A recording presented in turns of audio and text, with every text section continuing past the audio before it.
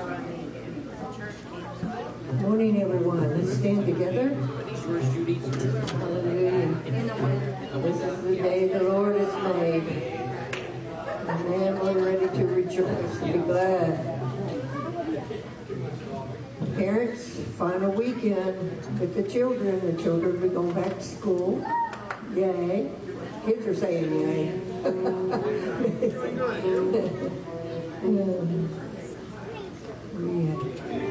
Appreciate you all being here today. Appreciate the Lord. We're ready to worship Him, magnify Him. Hallelujah. Hallelujah. Father, we thank you and bless you in this house. We magnify you, Lord God. Hallelujah. Hallelujah. Lord, we lift our hearts to you, O God. Father, we thank you. We bless you. Hallelujah.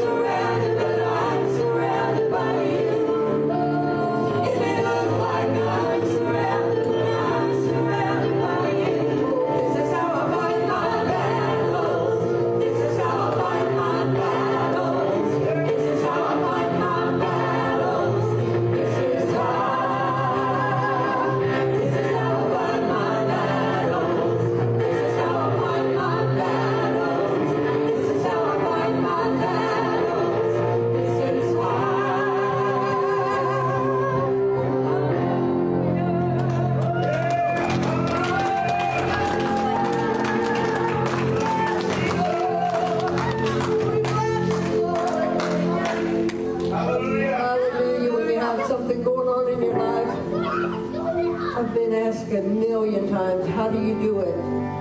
Praise and thanksgiving. Praise Him in the good, I praise Him in the bad, I praise Him when I'm up, I praise Him when I'm down, because Jesus Christ is the same yesterday, today, and forever. Amen. He's our safe place. He's our keeping. He loves us so much. And that's how you don't have to fight the battle, because He's already fought the battle. You just have to rest in the Lord. Amen. Hallelujah. Hallelujah. Hallelujah. He's turned your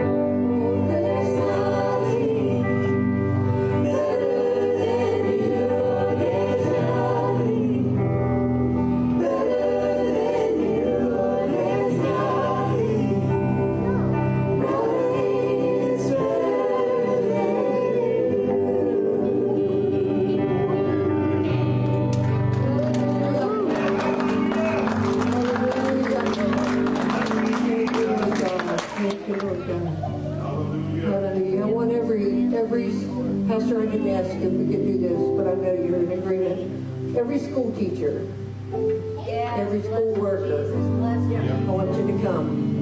Come quickly. Neil, Mr. Neil, come on. Get all on down there, because that's all that's here today.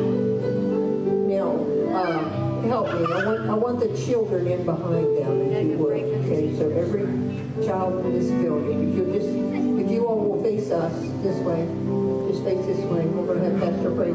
Kids, get right behind them so you can lay hands on them. Okay, Mr. Neal, if you don't care, scoot over. All right, kids, get close enough that you can lay hands on their back. Okay? All right? Just all the kids. All right, come on in. Help them there, Miss Joyce. Come on, Daniel. And then we're going to pray for the children. If you want to come quickly. Come quickly. Thank you, Lord. We are raising a generation of God's children. Amen. And so these children mingled in with the rest of the children that are in the classrooms. And the Holy Spirit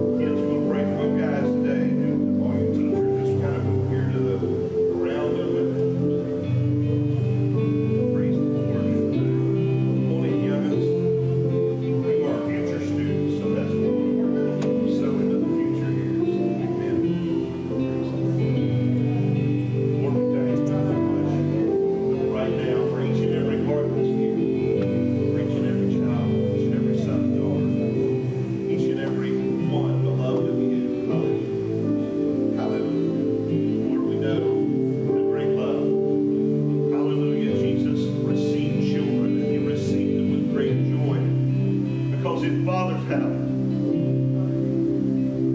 In Father's house, the sound of laughter, the sound of joy, the sound of children. Oh, it's the hallmark of blessing. Hallelujah. It's the fullness of life. It's the greatest blessing and the greatest sense of honor that we can share in for generation from generation. Scripture says one generation passes away and another generation comes forth with the earth alive. You're going to keep on rolling. Hallelujah. And we want to hand, we want to train and impart everything that we have to you in the name of Jesus and in the name of the gospel.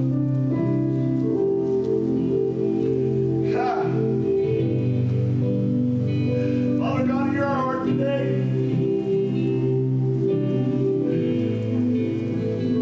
For these your precious words, for these your the Lord of your hand is good, it was on for good. And I pray that Lord, that this moment, that this encounter with the Holy Spirit, as you hover on this gathering, Father God, will move and will be forever remembered, and not taken lightly, and not forgotten. God, I bless you and I thank you. I pray for every hungry heart. I pray for your Spirit to just draw forth calling, draw forth interest, what you have, what is deep in the heart and what's deep in the spirit of these girls and boys. And Father God, you would begin to draw it forward and you would begin to draw it up even by dreams, by visions, by interest and focus, however you choose to do it, Lord. And I pray, Father God, that Lord, we would be attentive to see and to interpret and to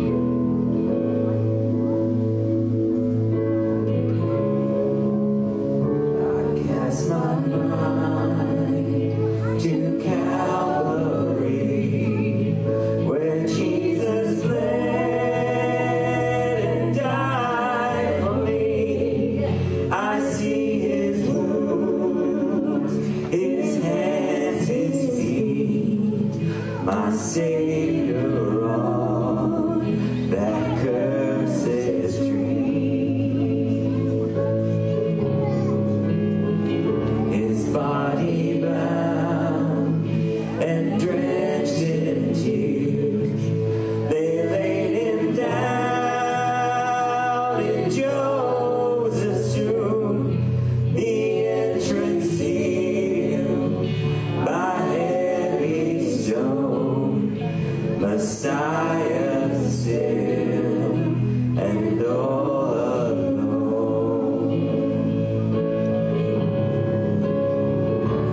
Oh, praise the name of the Lord our God. Oh, praise his name forevermore. For endless days we will sing your praise, O Lord.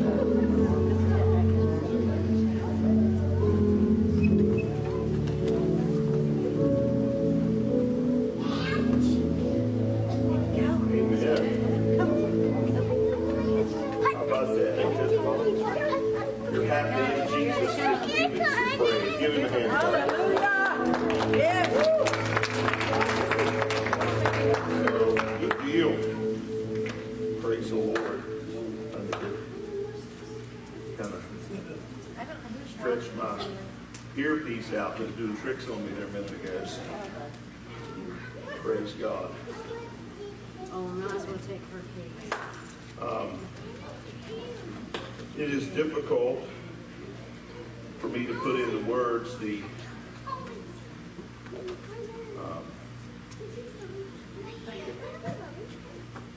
cry of my heart for the next generation and the generations to come. And I just pray and trust that God will enlarge your heart, if He hasn't already, and put a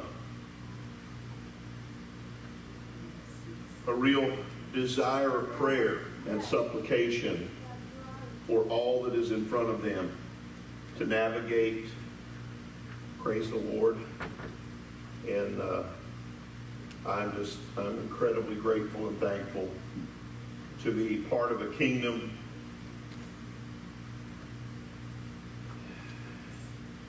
I'm going to put it in my words that ain't going anywhere.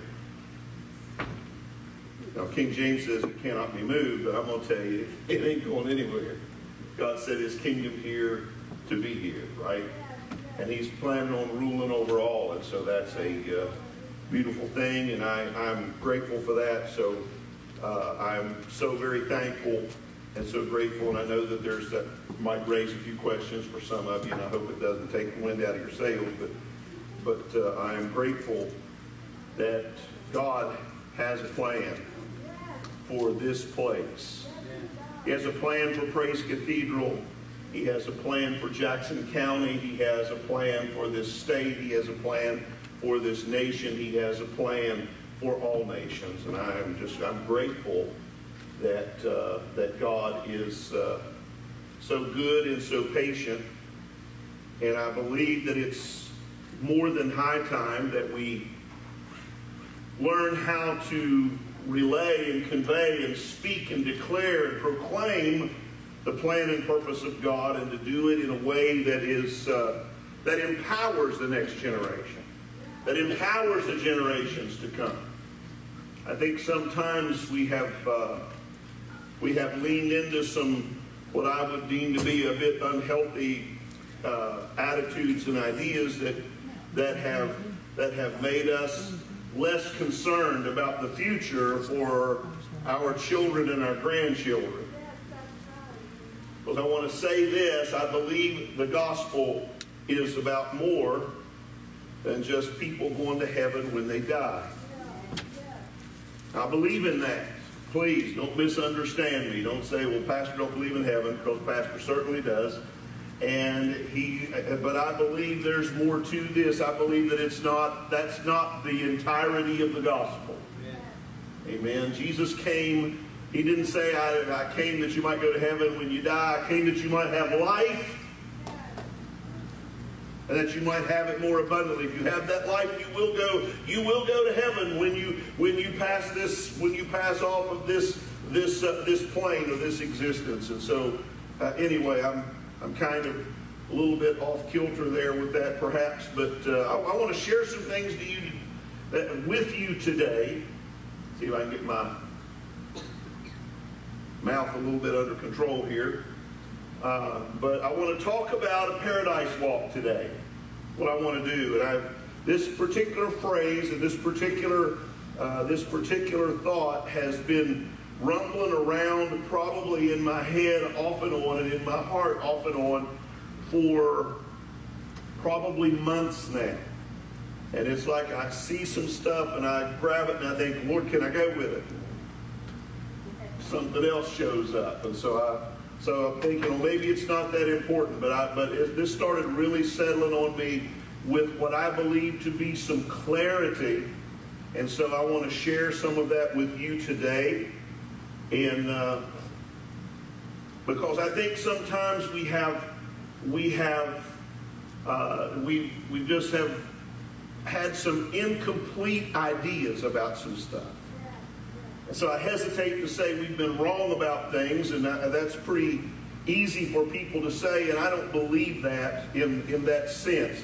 I believe that we haven't followed through, perhaps, in our manner of thinking. I believe that perhaps we haven't thought about what this means if we follow the thought on out and we extend it beyond just this particular statement. But I want to talk about the Paradise Walk today, and so I want to start where you would expect us to start, which is in Genesis chapter 3 and verse 8. So, Gabe, if you'll go ahead and put that up.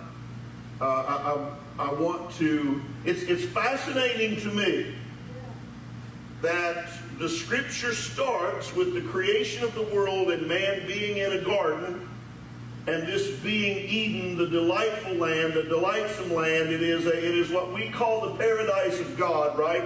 And it is that relationship between God and man, between the divine and the human, however you want to say it, between the highest between the highest of heaven and the highest on earth. I want to say it to you that way, because I know that, you know, too many Disney movies kind of makes us think higher of critters perhaps than I'm not saying that you should disrespect them, but I think sometimes we think a little highly of them than perhaps we should. We need to remember that the last thing, God created everything, and the last thing he did was man. The last thing, the thing that he put his form in, that he gave his image to, the thing that he made to be most like him. Okay? And so it's an interesting idea to me that the book starts with such a place, and then when you get to Revelation 22, you find that we see that place once again in the book. So is it, and I know there's some exotic ideas out there. I had a conversation with some folks some years ago that they believed that probably would be the only folk I know of that would be excited about global warming because they think the planet's going to return to a tropical paradise. And, I'm not going to throw anybody on the bus and talk about that. Other than that, I don't necessarily believe that, because I believe that what the Scripture's talking about is the kingdom of God and the relationship, the redeemed life that Jesus came to bring and to initiate and to establish in the world. And so, anyway, it says that we're looking at this after they've eaten the fig. See, I caught myself, I almost said the apple there.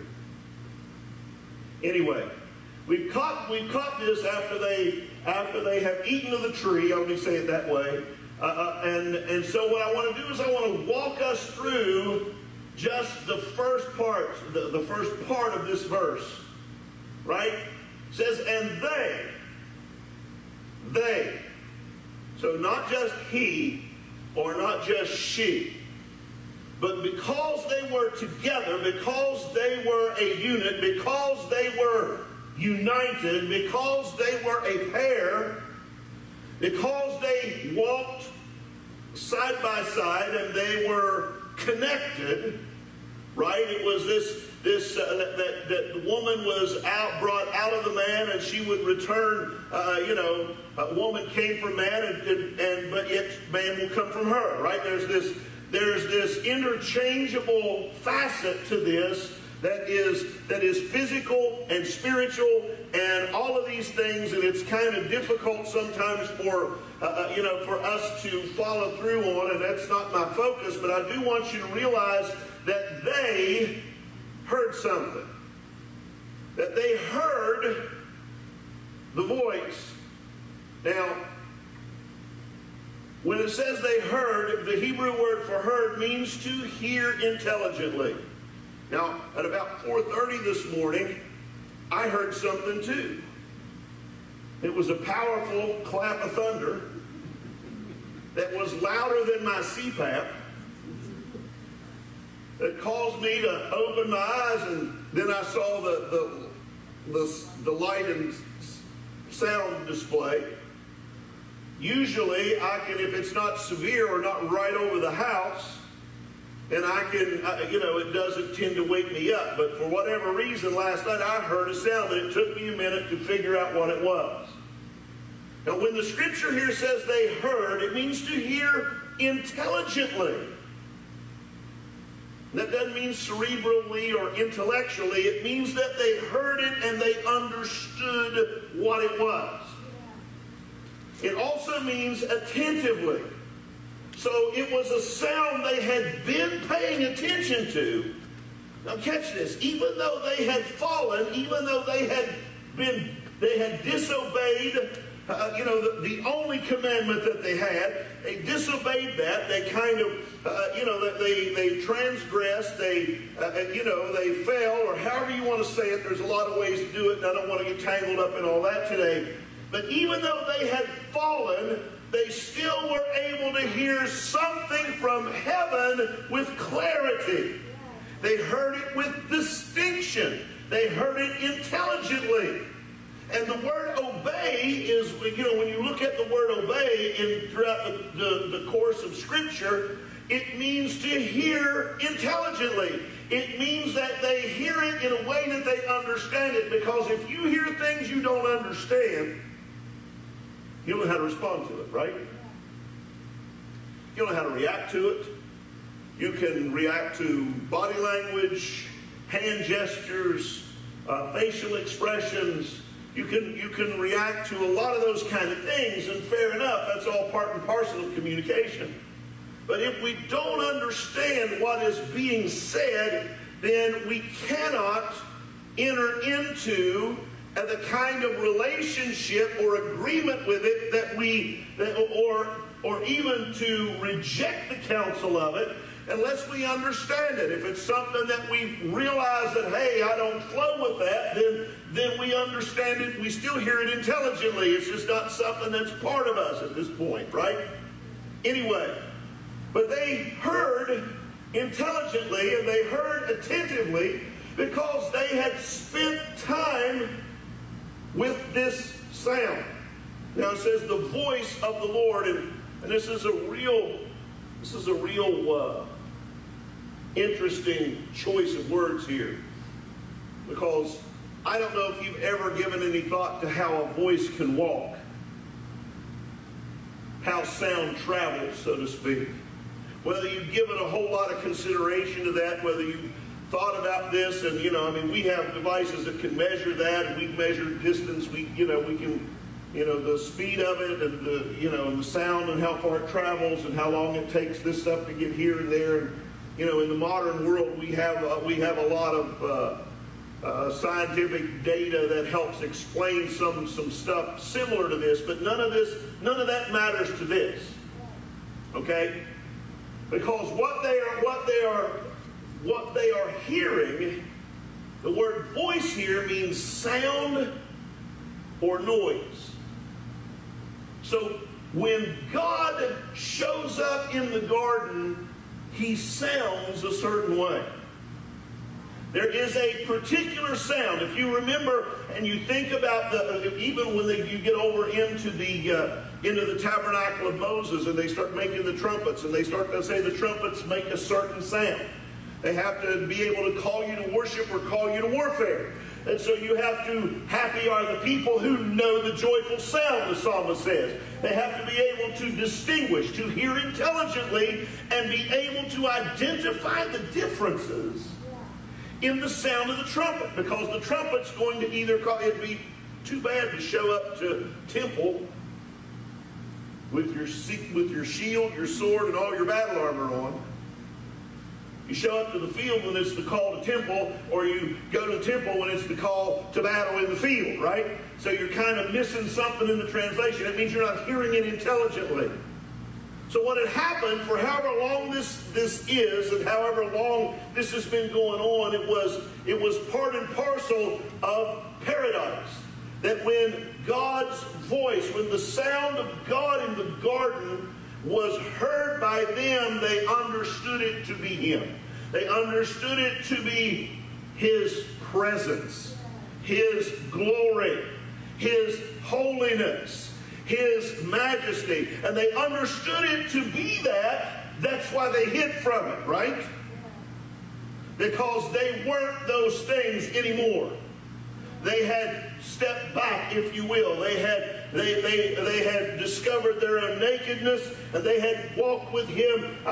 It would be complete conjecture to try to estimate how long they heard and recognized the sound, how long it had been, and how often they had walked with him. And so, but they heard the voice. They heard intelligently the sound of the Lord God walking in the garden.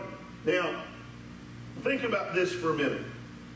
Think about the number of places, as let's just throw Joshua in here for example, that when he got counsel from the angel of the Lord, he says, when you hear a sound, when you hear a noise, when you hear the sound of marching in the mulberry trees, that's when you know. That's when you know it's time to move forward. When you hear, because there's something about when God moves, there's a sound to it, all right? There's something about it that should resonate with you and I. And it doesn't really, it should echo and reverberate in the depths of our heart. Whether we are in fellowship or out of fellowship, we should be able to identify his presence. Now, it's much better in fellowship, I'll say that, because if you're in fellowship, you don't go hide. Anyway, but they heard the voice of the Lord God walking, and it is the Hebrew word halak, which is the word that has morphed into, or that is the base word or the primary word for the Hebrew term halakha. Now, you say, what is that? Halakha means it's a Jewish term that means the entirety of revealed truth and the manner of life expressed. It's the path to that. It's the way we walk in relationship to all that the Torah or the law has revealed about God and the life that law is to provide for us if we keep it, right? That's what, in its basic form, that's what halakha is. It is the Jewish way of life via the commandments and the path they choose to walk. So when Jesus in John 14 says to his disciples, I'm the way, I'm the path, I'm the truth, and I'm the life, he said, the Messiah has come. I've come to show you a new halakha. I've come to bring you into a new way to live, and a new way to respond, into a new life, a new pattern of existence. Hallelujah. Because every element of this is him. He's the truth. He's the revealed body of truth. He is the express image of the invisible God. He is the full incarnation of deity. He is all that the Father would ever reveal himself to be to the world. And so there is this full revelation of what God is saying and how he presents himself. And then it is the life that he gives to you and I in the process. And now he shows us the way, hallelujah, the path of life, right? The way to travel, the way to live forward, the way to live best, the way to live abundantly, the way to live freely.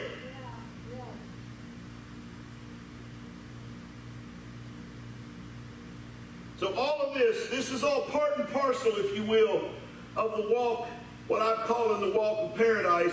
And so it means to walk along a pace or be conversant. So it's not just a walking buddy. Think about the road to Emmaus. What happened on that road? They walked together. Two guys walked together. They were alongside and they were apace. But they were sad, right? They were distraught. They were disillusioned. They were down. They were disquieted. There were all of these, they just didn't understand what was going on. And so what happens is along the road to Emmaus, somebody shows up, right? And starts walking along with them. Starts walking alongside them, and in the course of this conversation, he begins to unlock and open the scripture to them. And so what happens is they start to be zealously affected by the word.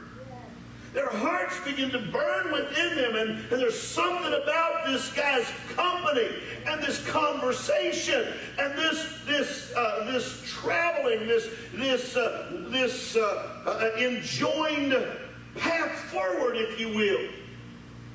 And until they reach their destination, and I love, you just got to appreciate the fact that God will push our boundaries and our buttons sometimes. I love how that's worded in Luke's gospel. They reach their destination, and how Luke says that he made as though he would walk farther. God pretended like. He kind of gave them the impression, right, that he was going further. And they, because of their conversation, because of that fellowship, because of that powerful interaction and that discourse that they shared along the way, they were, I won't say they were completely healed at that point or they'd gotten over anything, but there was salve in it. There was a balm in it. There was healing in it. There was leaves and medicine, if you will, in the words of the stranger that began to travel with them and began to talk to them and speak to them about Messiah and about his plan and about the purpose and about the mission of him by the Scripture. And so when they say to him, come and, you may as well stay here. In other words, we don't want the conversation to end. Even though we're done walking, literally, we want to continue to walk conversationally. We want to continue the conversation. And so when they come in, as the dictates of hospitality, and the decorum of hospitality would dictate, I should say it that way, they offer him bread, and he takes the bread and he blesses it and he breaks it, and their eyes are open. They recognize him, right? Now all the disillusionment begins to wash off of them. All of the doubt, all of the fear, all of the uncertainty, everything begins to wash over them. They begin to be refreshed and renewed. They begin to have an experience that changes them. In fact, it so enlivens them and it so refreshes them that they turn around and they run back or walk back that plain old 7.5 miles. Because they have to go back and tell their brotherhood. They have to go back and tell all of those who might be in the same state of mind they're in that he's risen.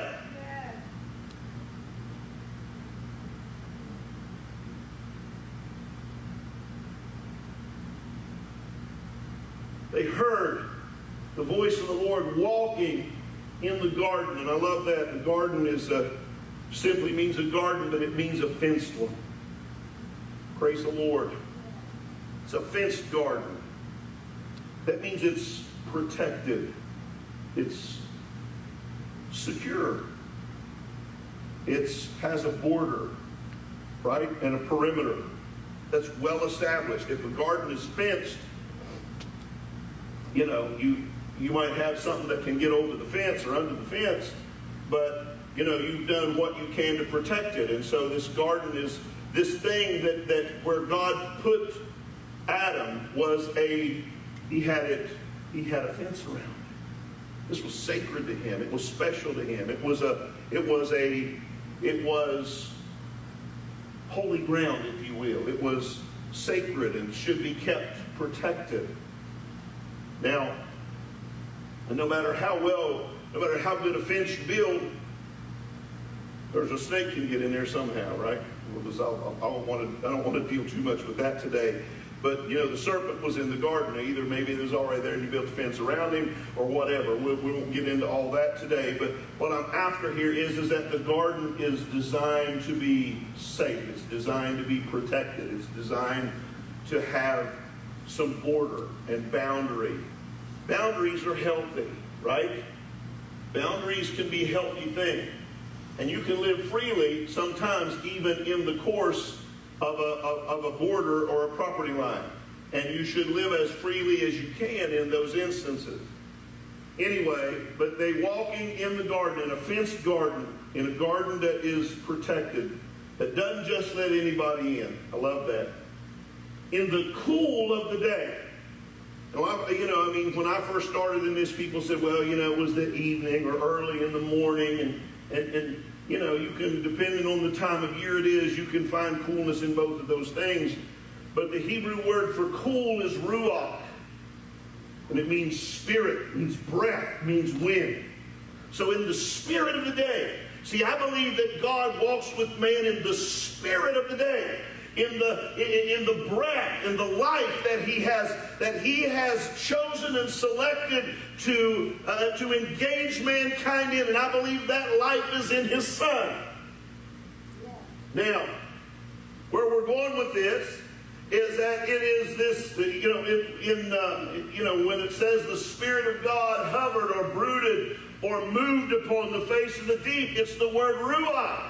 And it means that He hovered, He fluttered, He breathed. There was this majestic work of the Holy Spirit to bring and soften the chaos of an unformed world and a massive confusion and uncertainty. And as that Spirit of God moved upon us through the idea of softening it, what it did was it made it, prepped it, made it soft, and it gave it the ability to receive a creative word that would cause it to form, that would allow it to respond properly to the Word of God. When God spoke, it would then allow the earth to receive the instruction of God and be formed and start to take shape and start to become ordered, start to be arranged, if you will. So it's the same word. And so this is powerful to me, because God wants to walk with us in a garden that He has enclosed, and He wants to, when we hear the sound of Him and the sound of His voice and the recognition of His presence, it is for you and I to be able to have fellowship with Him by the Holy Spirit, because that's the day that we're walking in now. Hallelujah. God's word says He will make you a garden in a delightsome land. That means that what He has here in this picture is something that He wants to work in your life and my life.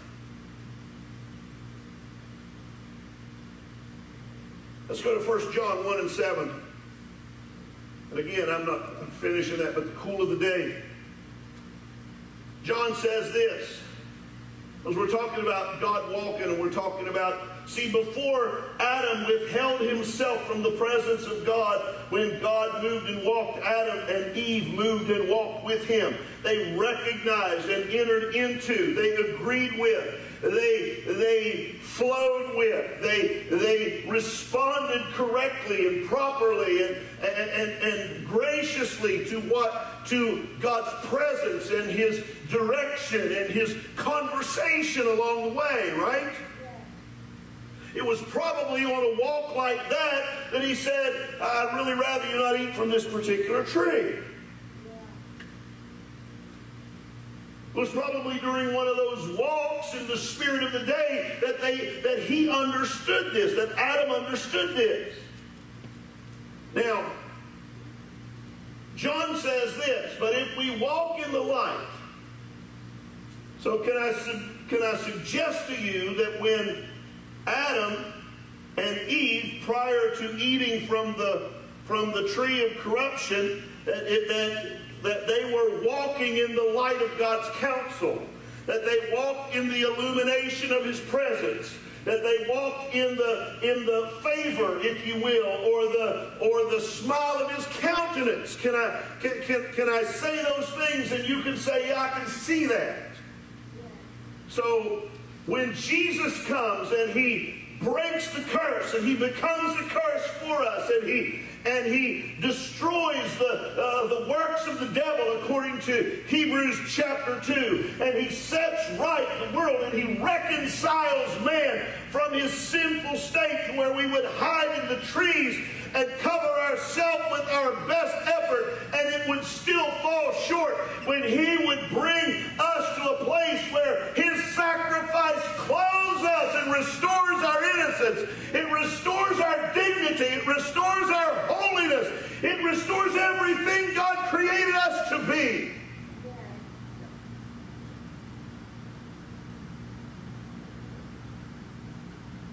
John's grasped this, and he says, but if we walk in the light. What kind of light? Well, not 40 watt, not 60 watt, or 100 watt. But if we walk in the light as he is in the light. He who alone dwelleth in the brightness that no man hath seen or can see, right? So this is, you can't measure it in wattage, folks. You can't put an lumens number on it. You can't put those kind of measurements are going to fall as inconsequential to the light and the glory in which he dwells. And he says, but if we walk in the light as he is in the light, if we respond, if we hear him and we move into his walk, and we walk with him, and we once again stand in a place where we can walk in relationship, in right relationship, and in right spirit, and in a right attitude. Hallelujah. Create in me a clean heart and renew a right spirit within me, David said in Psalm 51. Then will I teach transgressors thy ways. Then will sinners be converted unto thee. This is the thing. God is changing and shifting and moving us into positioning us to be able to communicate his glory, to communicate his life, to communicate his blessing, to say to the world there's salvation in Jesus. Hallelujah. All you got to do is believe. All you have to do is receive. Hallelujah. With meekness, a word that he will engraft into you, and it will save your soul, James said. Hallelujah. If we walk in the light as he is in the light, what's the result of hearing that and walking in that? We have fellowship one with another. As many of us as are walking, we have harmony. We have a shared experience. We have a shared glory, if you will. A shared peace. Hallelujah. The kind of joy and the kind of gladness and the kind of benefit that comes from knowing him. If we walk in the light as he is in the light, we have fellowship one with another. And the blood of his Son, Jesus Christ, his Son, cleanseth us from all sin. You and I have sin cleansed and eradicated. Sin's not our problem anymore. It's all because there's been a walk of paradise that Jesus came to restore. And so some of that I want to talk about today. We're called children of light. In Ephesians 5, 8 through 10, we're not going to go there, it's not on my list. And in 1 Thessalonians 5 and 5, he says, and I think in Ephesians it says we are to walk as children of light. And see, we just covered walking in the light as he is in the light. So walk as children of light. 1 Thessalonians 5 and 5 says, you are children of the light and children of the day. Light and day go together. So in Genesis, we had the terminology of the cool of the day, walking in the cool of the day, right? We're children of the day. What day is it? The day of salvation, the day of redemption, the day when God says, I've got your sin problem covered. I've got you. I'm bringing you into right relationship with me. I'm restoring you. You are being restored to fellowship. You're being reconciled unto God by the offering of Christ. You are brought into a mindset of being refreshed and having the power and the ability and the privilege and purpose and right to be able to walk with him among men. Hallelujah. Praise the Lord. I love that. Children of the day. Children of the light. Jesus said, I think it's in John 12, he says, that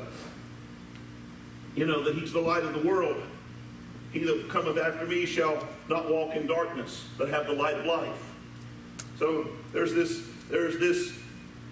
blending, if you will, of Jesus pulling together some of these abstract ideas, and he pulls them together in himself, which he was so very adept at doing, because he was the fullness of all things, right? And so I started thinking about this, and so every time that you get in the Gospels and you start to read, when he says to Peter and John, James, and Andrew, he says to those guys, follow me. It is, in one sense, the sound of his voice walking into the world. And how do we respond to that?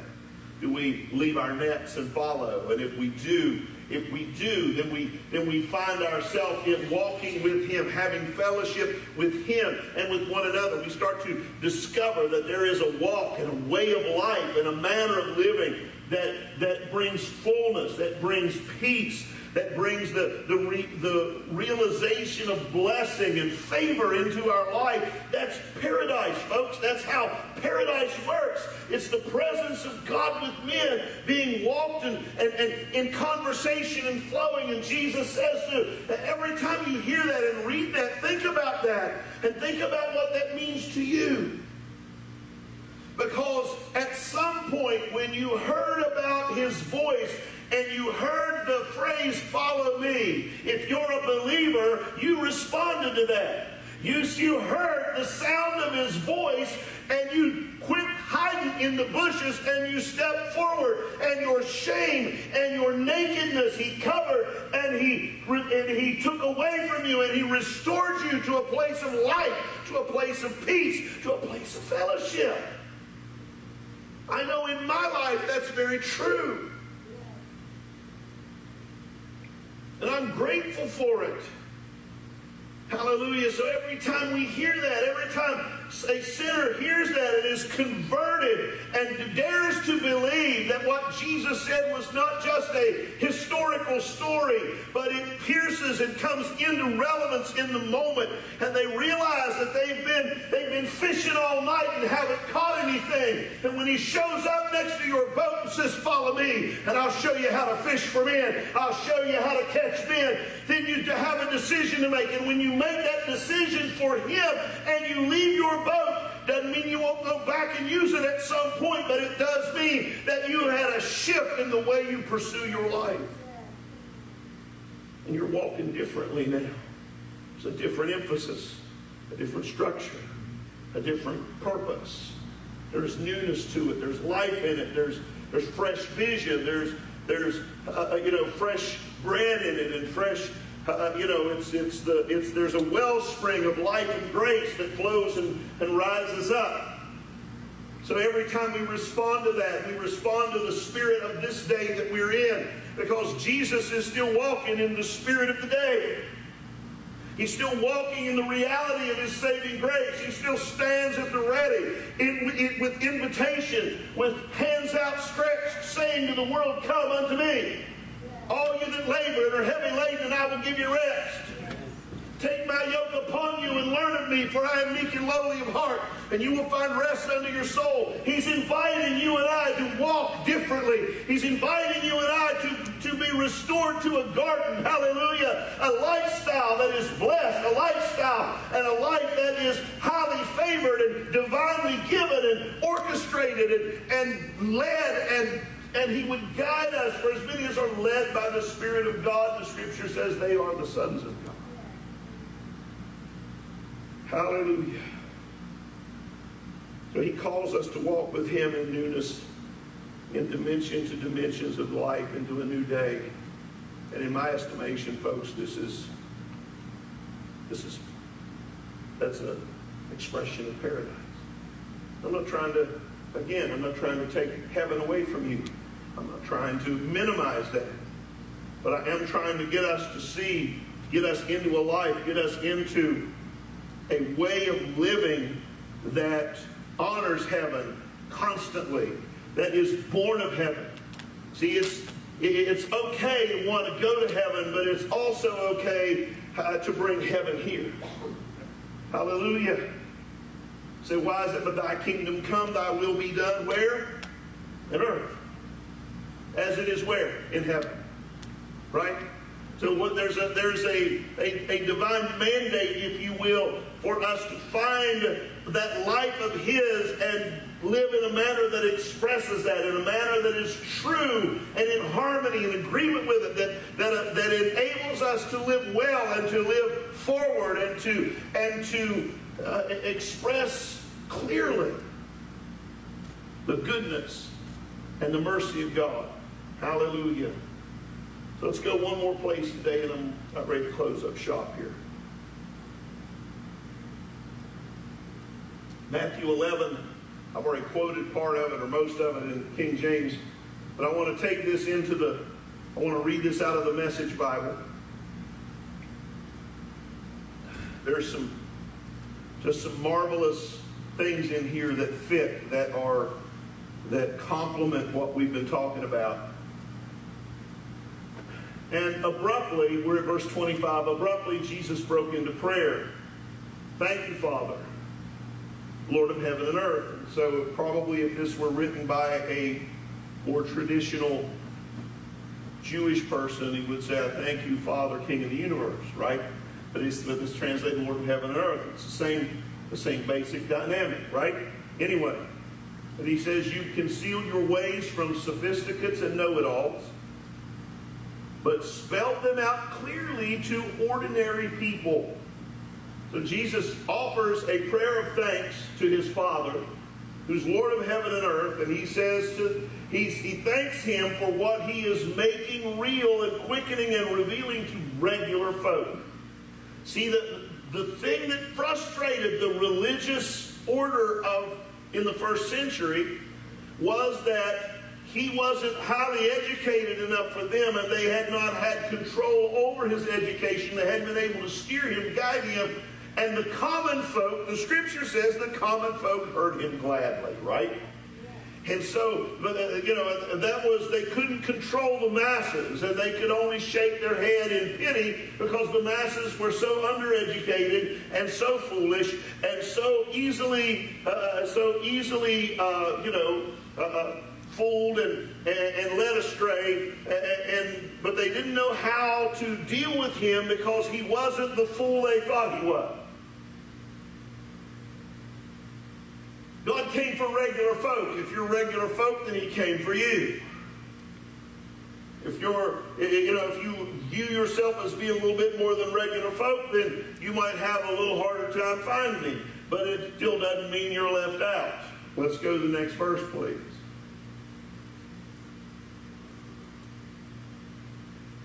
He says, yes, Father, that's the way you like to work.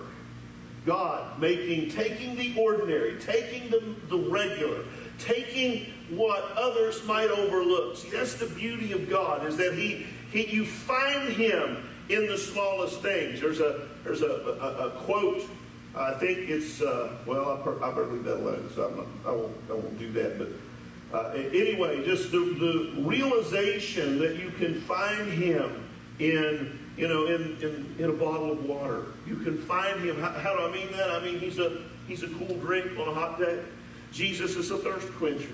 You can find him on a piece of paper. You want to equate it to the heart. He wants to write in the instrument that you would use, pencil or pen. That he would write on the fleshly tables of our heart, that he would communicate with us in certain ways. And so we can find him in many of these ordinary things that so often get overlooked.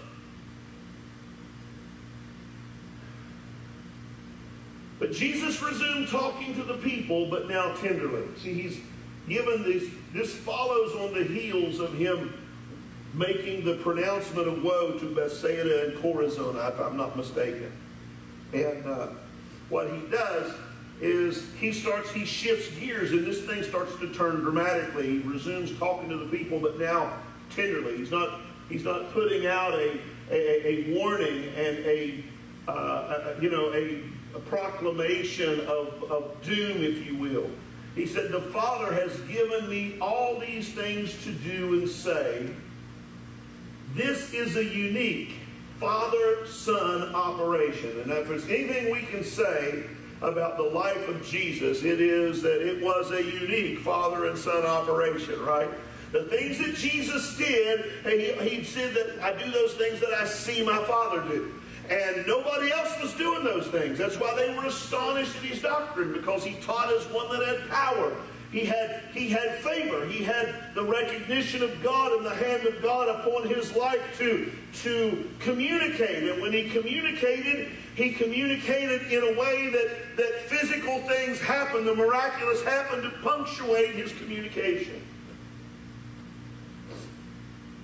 And no story tells that better than the paralyzed man that they tear the roof off of, right? Because when they tear the roof off of that place to drop him down in because they can't get him through the door, there's too many people. He's got a crowd. He's probably got the street blocked off. He's probably got, the traffic's impeded. And now, granted, foot traffic can still flow to some degree, but there's quite this collection of people, but they couldn't get this man through the door to him, so they had to go up. They had to get creative. Sometimes you got to get creative to get people in the presence of God. So I want to tell you, when you're praying and you're trying to move people, or trying to see if you can find your way into the presence of God, and it seems like everything is in your way, and there's so many obstacles and so many things to do that kind of just prevent the way forward. You need to get creative. You need to find a way around and find a way through, find a way up and over, and tear the roof off if you got to. But get what's broken, get what needs his touch down into his presence. And when they dropped him in there, and I don't mean dropped as in let him free fall, but they lowered him into his presence. When they lowered him into his presence, what happened was he said, "Be of good cheer, your sins are forgiven." And all the religious leaders that were in the crowd, whether they were in the room or leaning in or just standing at the door or the window or whatever, it was a blasphemous statement from their vantage point. Nobody but God can forgive sins. Who does this guy think he is? But he says, so that you will know that the Son of Man has power on earth to forgive sins. So that you know I'm not just blowing smoke. So that you know I'm not just pretending here. What I want you to see is, which is easier to say, your sins are forgiven, arise, take up your bed and walk. Okay. We'll do it the hard way. Rise, take up your bed and walk. And when that guy rose and took up his bed, what that said to them was, yeah, I really did forgive his sins. No wonder it set everybody on their ear. No wonder it put them in orbit. No wonder that they were clear to launch, right? Because they were he was way outside of everything they had defined and secured, and the perimeters they had built for things. Jesus jumped the fence on them. And now, because he had illustrated that forgiveness in such a powerful, dynamic way, everybody was astonished. Even those that were against him. They didn't know how to react to him. They didn't know how to try to get him back in his place, right? It was a unique father-son operation, coming out of father and son intimacies and knowledge. So there's this relationship of father and son. By the way, Adam's also called the Son of God, right? The book of Genesis and even in the book of Matthew, when he traces the genealogy all the way back to Adam, I believe there that he calls him the Son of God too. Anyway, so this father-son thing. So there's something about the way Jesus walked and the way he related and the way he functioned in the presence of the Father. There's something familiar about that because he always walked in the spirit of what the Father was saying, right? He was in it and he was showing it. He was putting it on display, not just so we could marvel, not just so we could say, wow, that's really cool. Boy, that's something else. He didn't come just to impress us. He came to draw us in. He came to win us into and include us into that life. Let's read on. No one knows the Son the way the Father does, nor the Father the way the Son does. But I'm not keeping it to myself. Hallelujah. I'm ready to go over it line by line with anyone willing to listen.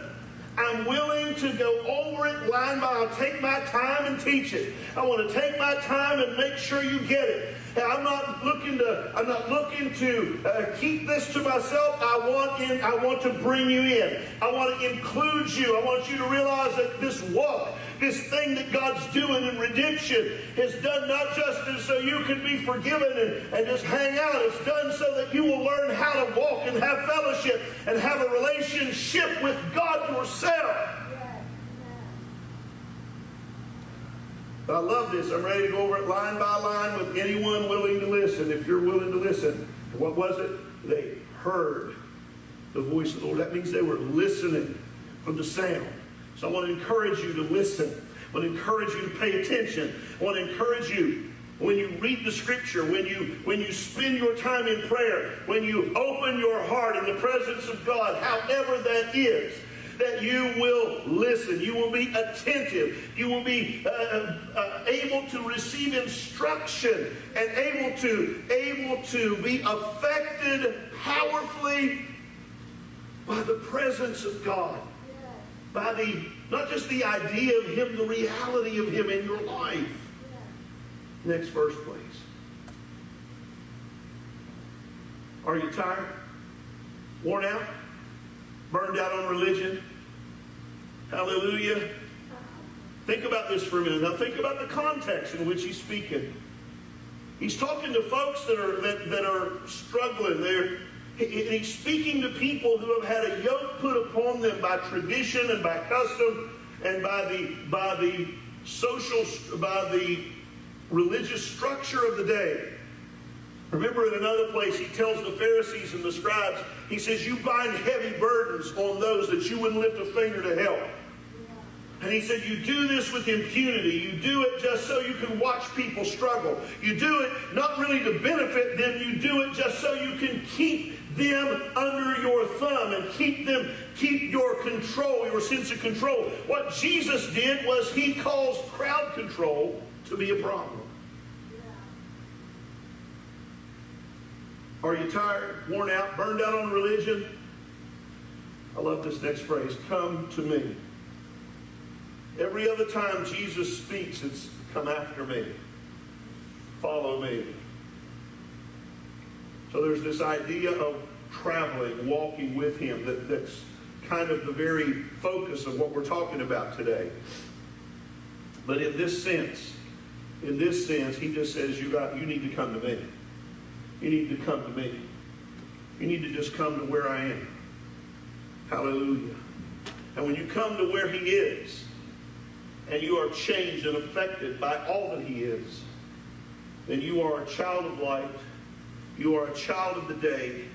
And you will not walk in darkness. Hallelujah. And you will have fellowship one with another. And you will have a relationship with your Savior that will instruct you, that will bring you line by line upon how to walk, how to function, how to live forward in this era of salvation that puts us in a position that is like paradise. Are you tired, worn out, burned out on religion? Come to me. Get away with me. So that speaks of traveling, right? Get away with me. Come with me. Walk with me. And you'll recover your life, right? Hallelujah. Now, let me ask you this. How do you recover? What's he talking about? Because most folk who are sinners don't know that they have a life. And so it's not that they're recovering something they lost. They were recovering something that was lost on their behalf, right? What they're recovering is the life that Adam fumbled in the garden, the life that he forsook, the life that he couldn't bring himself to pursue any longer because he had transgressed and he had been disobedient, and he perceived himself to be separated. He perceived himself to be unholy and God holy. And so Jesus came to restore that image and likeness that Adam had forfeited and fumbled. I'll say it to you that way because it's almost football season. And he says, get away with me and I'll teach you how to recover your life. I want to see the life God has for us is one that's greater. It's better. Hallelujah. Because he brought us even into a better covenant, right? Because the old covenant, the first covenant, was faulty. He found fault with it, and it could never restore us to the kind of life and the kind of relationship, because it was always about performance. It was always about what we could do, and there were so many of them, what we had to do, what we shouldn't do, and there were so many of them. 613 to be precise, according to Orthodox Judaism. There's 613 commandments that they were required to keep. And so it's no wonder that in Paul's writings, that he said you're going to offend one of them somewhere. And when you offend one of these laws or one of these commandments, then you're guilty of the whole thing. So what God does is he introduces us to an idea of grace. He introduces us to an idea about being justified by faith. Hallelujah. And finding our way by belief and by trust and by an experience that converts, and we are born again by his goodness and his mercy. And in that new birth, we now are free to walk. We are now free to recover a life that we didn't know existed. I'm going to tell you the flat-out truth. When I started this, I didn't have any idea the life that was in front of me. Jackie and I talk about this quite often. I had no idea life could be this good. I had no idea. So, I've said this recently. When I first started, I started under the notion, that God takes care of fools and idiots, and I have lived in both of those camps. Hallelujah. But I'm thankful to not be in those camps. Still pass through from time to time, but I don't stay. Right? So what are you after, preacher? all I want to communicate is that God has such a life in front of you and I. And you say, well, yeah, but, whatever your age is, and this should be something that our young people should hear. Yes, it is. And so often we're not communicating that to the generations after us. We're just trying to get them to do the bare minimum. And what we do is we communicate the gospel in a way that says, okay, what's the least I got to do to not go to hell? And so we want to check the box. Well, listen, I'm not for going to hell. Please don't misunderstand what I'm saying. But let me tell you something. There is more to this. It's a better life. There's a better way. It's a new and living way. He came because he brought us a better promise, and he established a better covenant. It's not about your performance. It's about his performance. It's about what he did to secure our victory. And now, if we died with him on Calvary, and we were quickened with him in the grave, and we were raised up with him in his resurrection, and we are seated with him in heavenly places, he has taken us from judgment unto victory and placed us in the winner's circle. I'm telling you, I'm about to get happy. Praise the Lord. Come to me. Get away with me and you'll recover your life. I'll show you how to take a real rest. Hallelujah. I'll show you how to take a real rest. Because I'm getting a lot of mileage out of that last scripture and then we're done, right? Because when we read about the promised land, we think it's about a piece of real estate in Israel. We think it's about a piece of real estate over in the Middle East. And then when you read the book of Hebrews, when you read the book of Hebrews, you discover that it was about rest. It's about a life that gives you rest. Hallelujah. And he goes on to say of Joshua, or literally in King James it says Jesus, but it's directly pointing to Joshua, and his and Jesus' name were the same in Hebrew. So it's just they just translated it as Jesus and not Joshua. And we differentiate that, which I on a personal level I find amusing. Unless you're from somewhere else, there's not very many people in the U.S. that will name their kid Jesus, but we will name him Joshua, right? And I smile to myself when I hear that because it's the same name. Anyway, here I got distracted being cute, huh? And I don't do cute very well. You can tell that by looking at me. Anyway, show you how to take a real rest. And what he said was, if Joshua, and literally if Joshua had given them rest, he would not have spoken of another day. Hebrews chapter 3, Hebrews chapter 4. Read those in your time when you get a chance. And so what he said is that God was talking about something else. He wasn't just talking about a place. He wasn't just talking about prime real estate in the Middle East. He was talking about a people who learn how and who find their way to live at rest. Hallelujah. At peace. In a place of blessing, in a place of shalom, which is a peace that is prosperous, bountiful, and benevolent. It is a sense of fullness. It's a sense of satisfaction. When you say shalom, you're not just saying peace. In other words, I hope you're not nervous about anything. That's not, that's not exactly what you're saying. What you're saying is I hope that you are so full and so satisfied in your life and in this day that you have nothing incumbent upon you to make you want more than you already have. That rest was not met when they conquered the land in the book of Joshua and throughout the time of Judges. Come with me.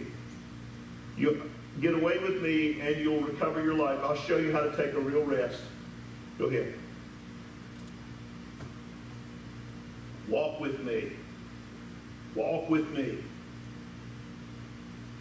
And work with me.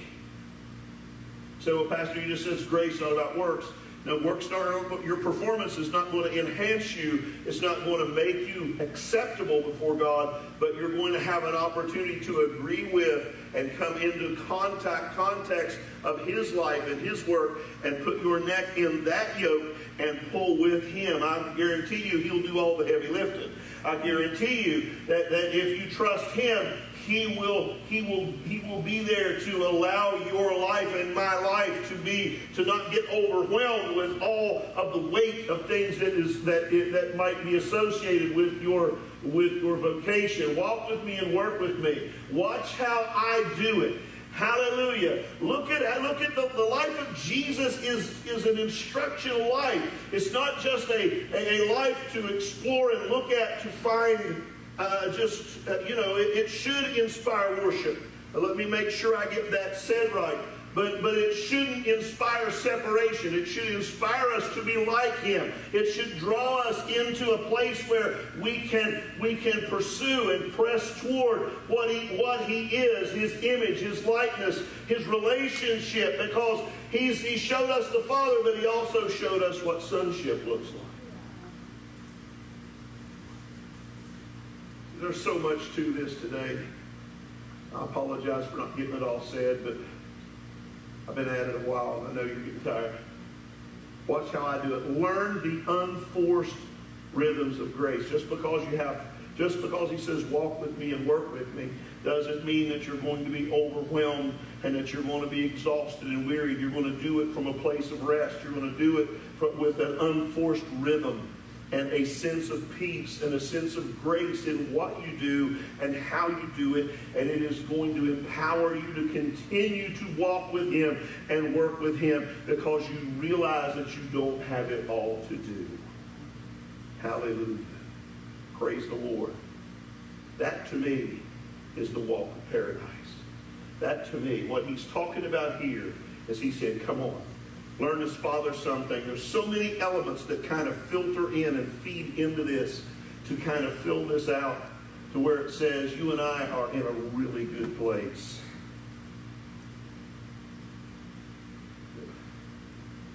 My grandmother used to say you're in the catbird seat.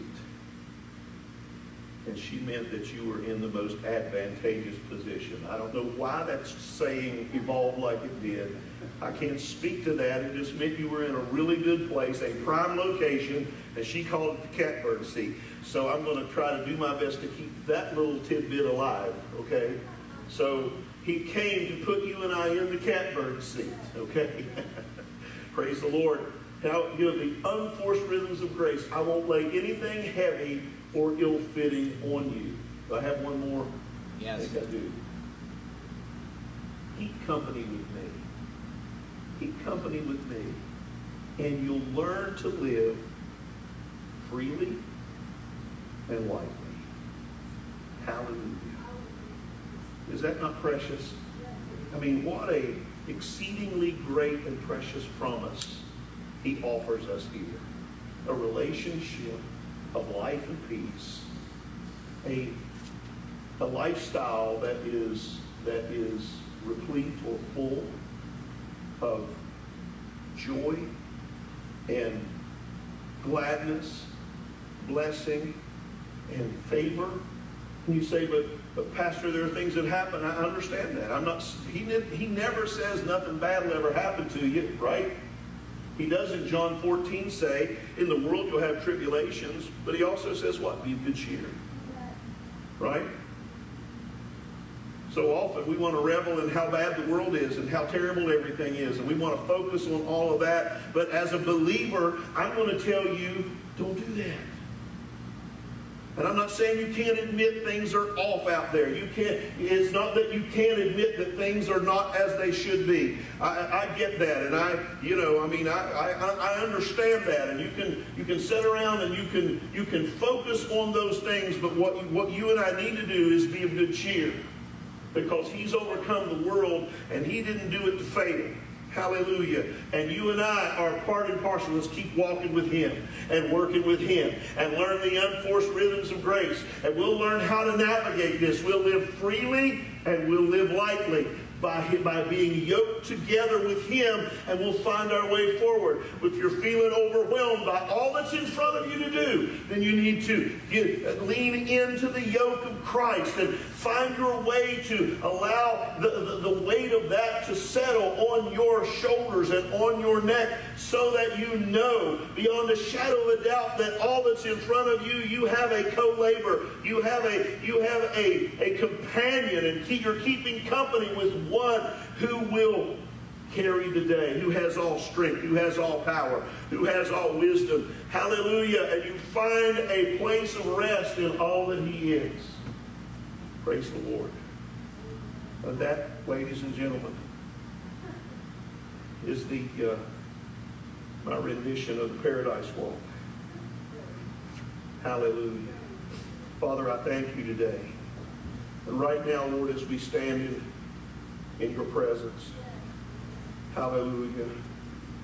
So I'm going to give you an opportunity. If you've been overwhelmed, if you're feeling the pressure, if you're in a position where you feel like you're apprehensive or nervous or full of anxiety about what's to come and what's out there, then we'll pray with you today. If you want to respond to that in the name of Jesus, we want to give you an opportunity. We will stand here. We will pray with you and entreat the Lord and invoke the word of the Lord today. So we'll give you just a few minutes. If that's part and parcel of where you are, then come to Jesus and find that. Come to Jesus and receive that mercy. Come to him and let his yoke take you and be the primary bearer of your burden. Hallelujah. In Jesus' name. Thank you, Lord. Thank you, Lord. Hallelujah. Thank you, Jesus. Hallelujah. Thank you, Lord. Got some folks coming. Praise God. Hallelujah. Thank you, Jesus. Thank you, Lord. Father, I bless you and I thank you. Come on up, lady. Anybody else wants to come and pray with me, pray with them, please do that.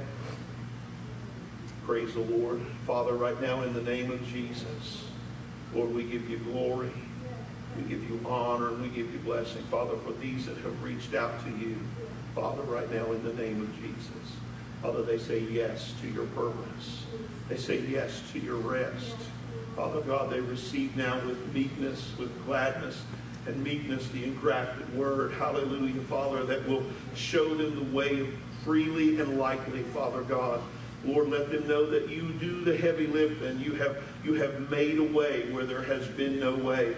that, Lord God, hallelujah, you have brought strength and grace into their lives, and Father, peace beyond certain things. And Father, I just ask you right now in the name of Jesus, Lord God, to let rest. Hallelujah. I just hear particularly Miss Bunny for rest, for all that's been torn up and in upheaval in your family and in your circumstance. I just say, we speak rest into your life. We speak peace into your mind. And right now you come, and he said he made a promise, and we receive that promise out of Matthew 11 for you today. And Father, so just thank him for what he's doing in your life. And Miss Joyce, I just pray right now in the name of Jesus that the strength that you need, you've been looking for strength into your body, hallelujah, and even into your legs, even down into your back and legs. I know that I've known for a while you had back issues, but this is even down into your legs. There's been a real weakness and a real buckling of the knees, and I just speak strength and life into your body right now in the name of Jesus. In the name of Jesus, Father, let healing flow. Father God, let your anointing do what man cannot do in this moment, in this hour. In the name of Jesus, we give you praise. We give you glory. We give you honor. Thank you, Lord. Hallelujah. Hallelujah. Bless you, Father. Bless you, Father. Hallelujah. Hallelujah. Praise the Lord. Hallelujah. Thank you, Lord. And God good. Praise the Lord. Hallelujah. So we'll be encouraged today. I pray your encouragement, hallelujah, will just find you and settle upon you. In Jesus' name. Miss Debbie, come on and continue the announcements.